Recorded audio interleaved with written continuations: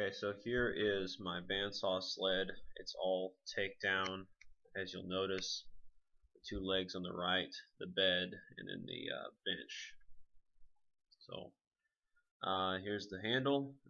It's fairly simple in how it works. Put a couple dowels to stop, screw in the ends of the log to stabilize it, and push it through the bandsaw.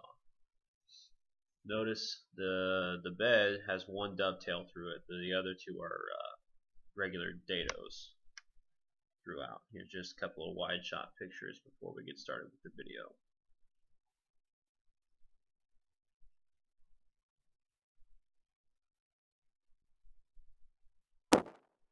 So here we are putting the one of many big cants. This is red oak that came from a log cabin that we're repurposing, but it was all twisted and whatnot, so we had to straighten it out on the bandsaw. So I made this sled, and I measure and I fuss with it and get it to where I need it to get.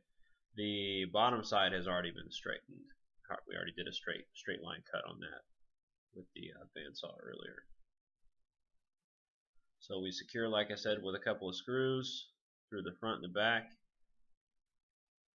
and those don't move. The friction from that and the dovetailed slide, you really don't need the dowels. In fact, we took them out of the back.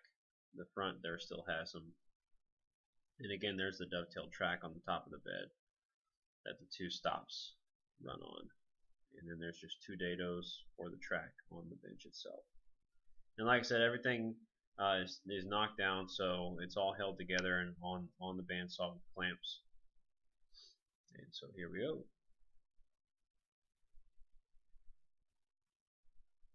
And it's a zero clearance bed, meaning we know exactly where that cut's going to be based on where the bed is, the edge of the bed is.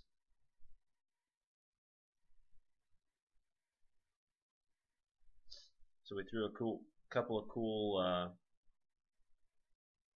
shots here of the bandsaw actually in action. This is a great bandsaw. It's from 1940. It's a Montgomery Ward 16-inch bandsaw running on 220 with a 2-horse motor, and that's a 1/2-inch resaw blade, standard steel. So, and I made the sled itself. It'll take about 7.5 foot long boards. So that's what we're doing now. They started out at about 9 feet. So we just bring them over to the miter station. That radial arm saw is worthless. It's, I don't know, about a 1/2 horse. But this is the Bosch axial glide miter saw 12-inch, and it does a great job of cutting this oak up.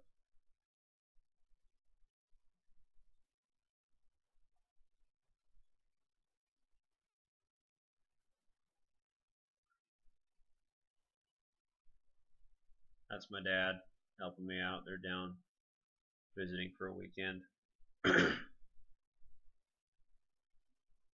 This really, though, the bed, you could do it with one person. It's just faster to do it with two, and it's easier on the back.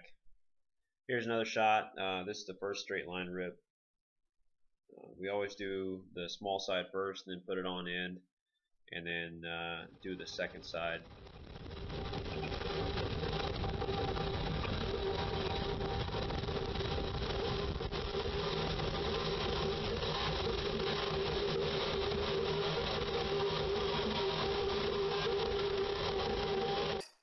That second side, when we do it, gives you that 90-degree corner you need to mill up the rest of the stock on your table saw